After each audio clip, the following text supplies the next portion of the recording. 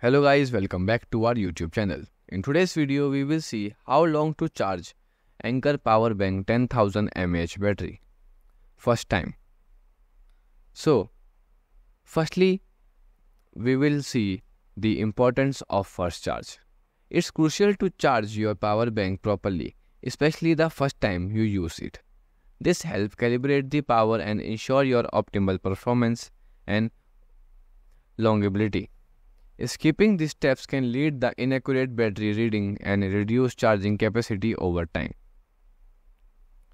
Now we see the requirement charging time. So for a 10,000 mAh power bank, we recommend charge it for at least 8 to 12 hours for the first time. This extended charging time allows the battery to fully fill up and help to reach this maximum capacity. Now we see the charging progress. To charge your power bank is simply connected to a power source using the including charging cable that are including with a box. So you can simply use this. Also, if you have already a type A to type C cable, so you can use them.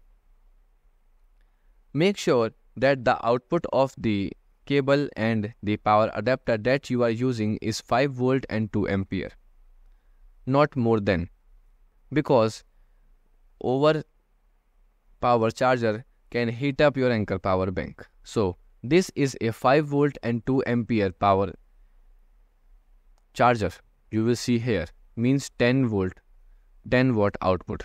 So you can simple plug the one end of the type C cable to a power adapter and then the other end to a Anker power bank.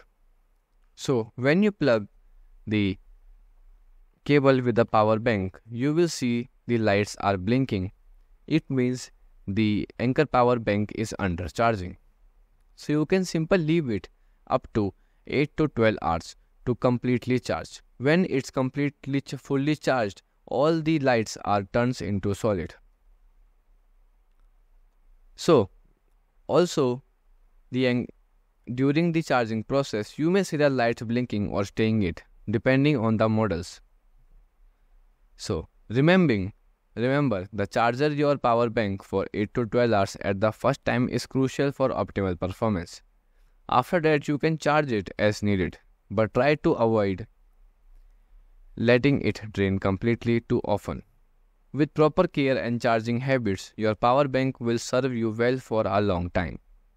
So if you found this video helpful, don't forget to like, share and subscribe for more tech tips and tutorials. Goodbye.